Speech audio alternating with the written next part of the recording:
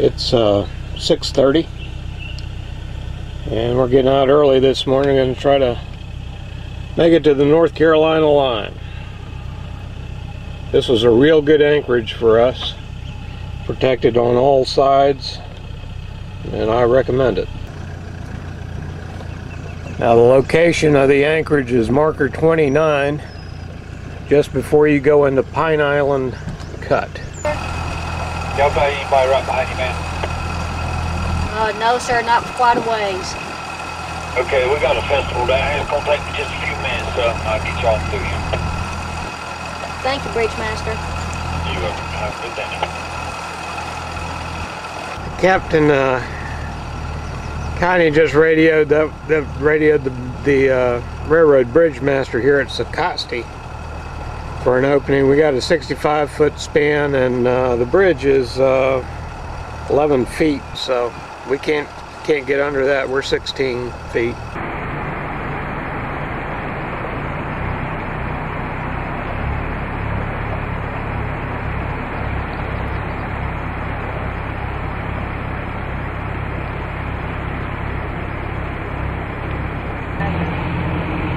Partner on man, have a good day now. Thank you, sir. You too.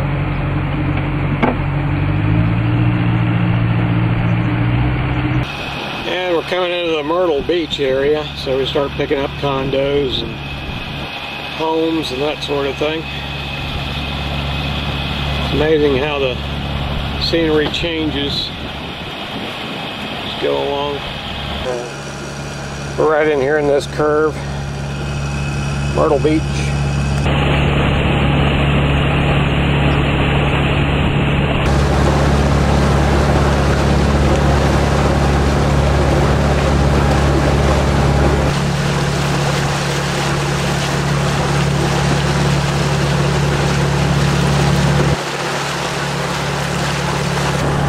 A lot going on in Myrtle Beach.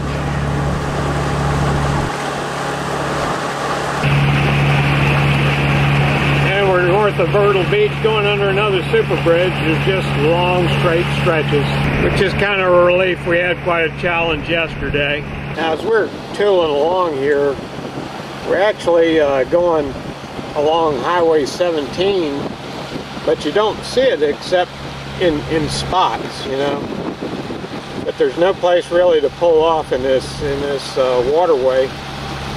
In fact, it'd be dangerous to do so because it still does have barge traffic going through here, and for a section called the rock pile of it, you don't have enough room with the barge to pass. So we gave a call to see if there were any active barges through this section.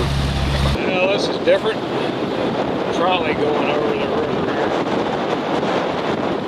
Barefoot Bridge, North Myrtle Beach. We had 32-foot clearance coming through. That's a Vortac. We used to use those for flying. They send out a radio beam or beam every 360 degrees, and you'd fly those beams.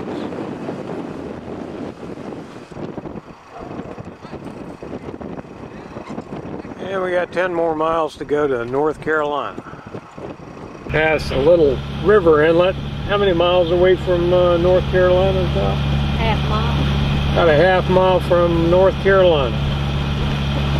So we managed to reel North Carolina in, and up ahead we got another super bridge. First one for North Carolina. Now in the bigger picture, again, I outlined everything on atlases before we left, so it made it understandable for me. We're going to try to get as far as we can today. We'd like to get in a position somewhere up in here where tomorrow we could tackle the Neuse River, Pamlico Sound, and then the next day come up and tackle Albemarle Sound and get over here to the Dismal Swamp, where we can kind of hide out where this weather coming in, and even travel maybe while the weather's raging. So That's the plan of attack for the next couple of days. We're really going to try to run the boat and get somewhere, even if we have to run at night a little bit. Statute mile 330 of the waterway, which is a shallow inlet. And there's the inlet. And both sides of the waterway just lined with homes, one on a little strip of beach and the other one on the inland side. And as you can see, we still have these extreme tides up through here.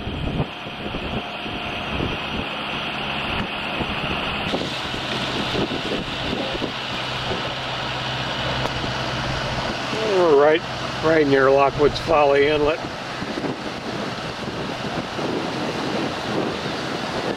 Obviously, we've had a major malfunction right here.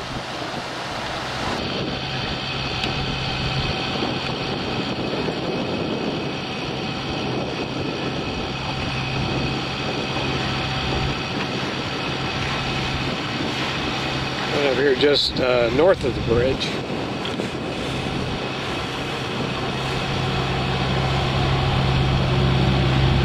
And up ahead, you see some white sand up there. That's probably the inlet coming up. Well, now we're coming up on Lockwood's Folly Inlet. Another look at the Atlantic. Wind's picking up some, so keep on going.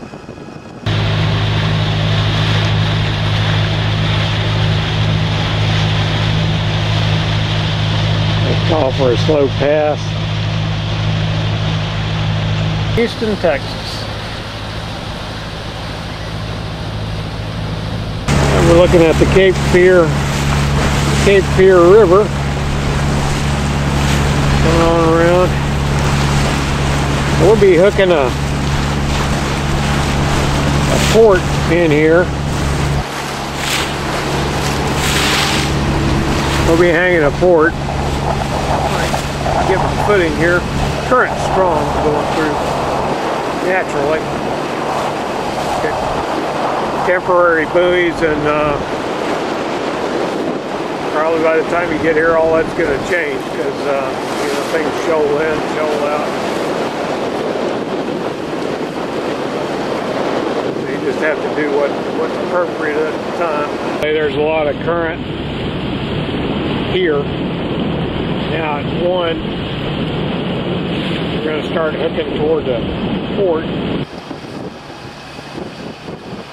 And we're picking up such a current up here. We're doing 10.4 mile an hour. I thought I better get that on film. Watch out for this point, so the car ferries. A couple of those. There we're lined up going up the river. Alright, a green 177, you're going to turn off the river and back into the cut.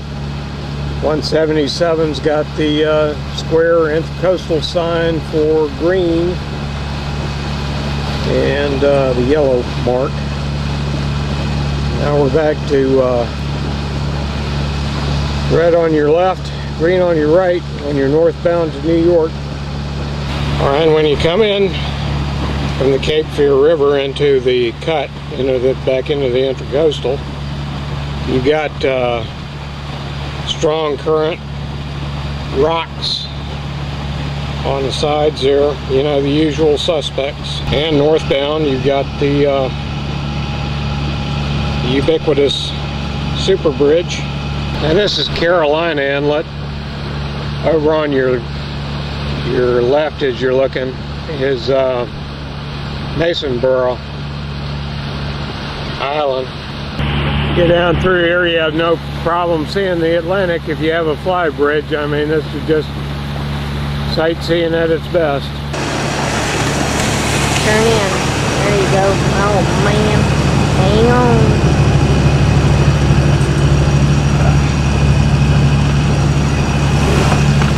So what we've come today, we really run today, close to right at 90 miles, which is a record. And we've come in right in here in this little cove right here and dropped the hook. And right here, this is Masonboro Inlet, which we can see from here. It's high tide, so it looks like it's all connected. But this is not Masonboro Inlet itself right there. You go up the intercoastal a little bit and hang a right, hang a starboard, and you go straight out to cut. 12 hours, 91-mile day from Masonboro Inlet. Good night.